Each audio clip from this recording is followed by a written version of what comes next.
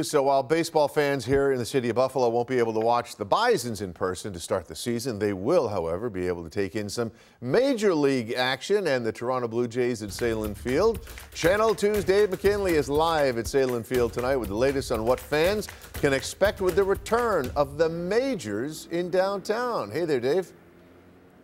Well, at this point, under current state guidelines, it would allow for about 20% of the stadium to be occupied. For this particular stadium, that would be about 3,000 fans. It is expected, well, if it happened right now anyway, remember they would need either proof of a negative COVID test or proof of being fully vaccinated.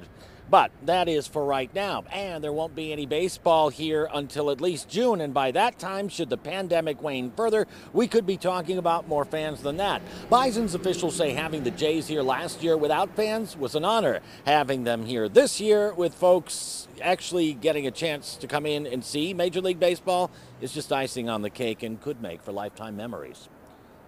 It'll be certainly a very hot ticket if we're able to do it and when we're able to do it. But I think it'll be a memorable thing for any kids, any adults that, hey, I remember that year when we actually got to go see Major League Baseball there. It'll be a really time-stamped, enjoyable moment that hopefully we can share with everybody. Of their seasonal employees as well, of course, there we're talking about the ticket takers, the ushers, those who hawk the concessions, your coneheads and such, all of whom are a big part of the actual live game day experience, and all of whom the Bisons say they missed just as much as the fans. In downtown Buffalo, Dave McKinley, Channel 2 News.